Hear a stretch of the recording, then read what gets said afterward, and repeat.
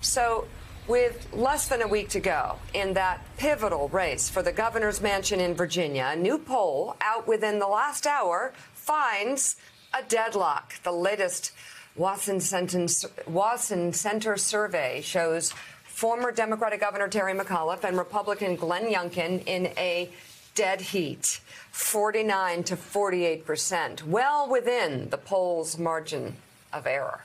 It's worth noting the third-party candidate, Princess Blanding, garners 1%.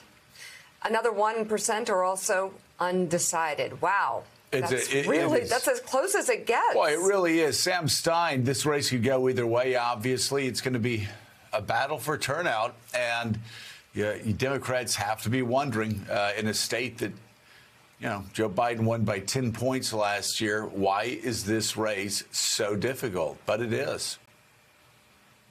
Yeah, forgive me. My 2-year-old child just burst in here crying, so I'm a little distracted. I thought I heard that. So cute. I thought that was you, Sam. Okay, it was me. Yeah, not that cute either. To your point, Joe, look, you can look at the historical trends. If you're the party in power, usually you have a tough time in these elections. Just in lack of enthusiasm, the opposition tends to be more ignited.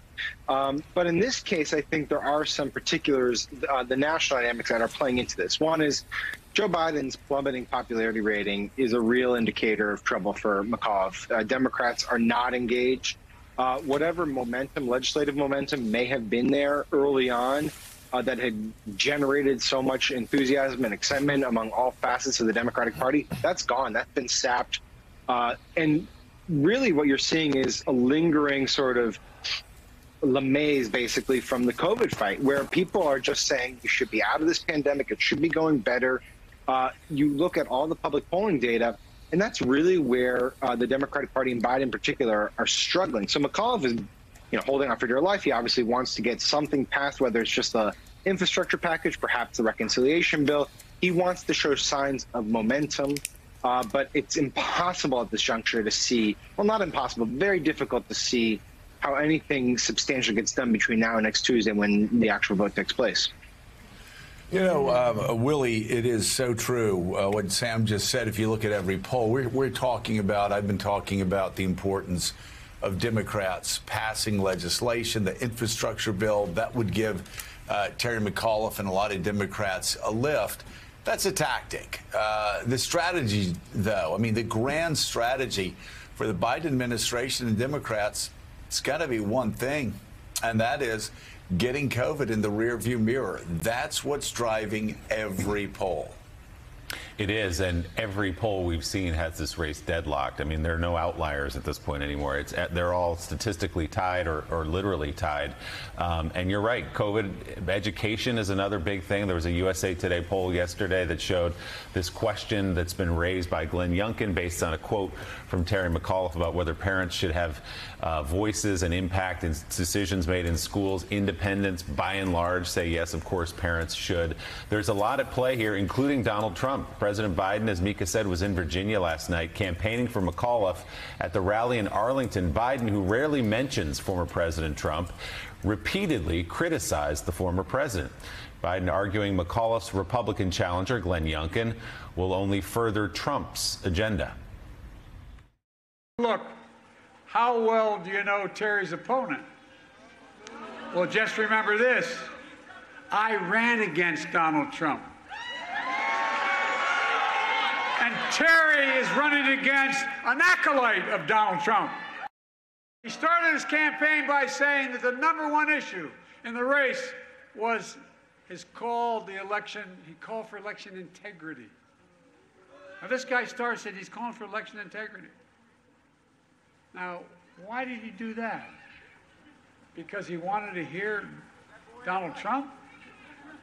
It was a price he'd have to pay for the nomination, and he paid it. But now he doesn't want to talk about Trump anymore. Well, I do. Talk about an oxymoron, Donald Trump and election integrity. Terry's opponent has made all of his private pledges of loyalty to Donald Trump. But what's really interesting to me He won't stand next to Donald Trump now that the campaign's on. Think about it.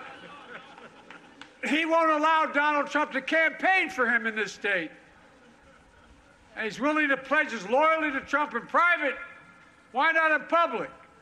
What's he trying to hide? Is there a problem with Trump being here? Is he embarrassed? Look how he's closing his campaign. He's gone from banning a woman's right to choose to banning books written by a Pulitzer Prize and Nobel Prize winning author Toni Morrison. My wife Jill went to Princeton to interview her, taught her book. Let's be clear. This is a guy who doesn't know much about anything. Doesn't know much about a lot. You know, Eddie, of course, all over America, they're trying to use critical race theory in places that have never taught critical race theory to scare white voters. The Toni Morrison thing is so funny because I guess Glenn doesn't know a lot of white people across America have Toni Morrison quotes up in their house to inspire their children. I mean, that's how extreme it's gotten. I mean, and just how clumsy this whole thing has gotten.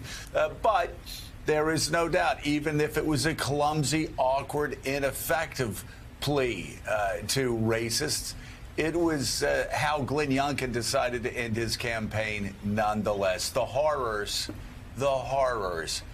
of Toni Morrison. Indeed. You know, I've taught Toni Morrison's Beloved every year for 20 years. I understand it as one of the classics of American literature. It's based on actually a true story. Margaret Garner, who escaped slavery in January of 1856, her slave masters followed her into Ohio and decided, acting on the fugitive slave law, to take her back to slavery. And she refused to allow her children to return, and she actually killed one of her children. And so that became the basis of the novel. But what's fascinating here, Joe, is this is an attempt to stoke white resentment and white fear. And this question around education is an echo in some ways. I know this might seem as a stretch for some, but an echo of the debates around school busing. You remember those images in Boston of someone with a flag attacking some, where there's this sense in which this story around education is about a kind of attack on neighborhoods, an attack on our way of life, an attempt to displace us. And hey, thanks so much for watching our YouTube channel. You can follow up on today's top stories and breaking news, or catch up on your favorite MSNBC shows all in one place. Download the NBC News app today.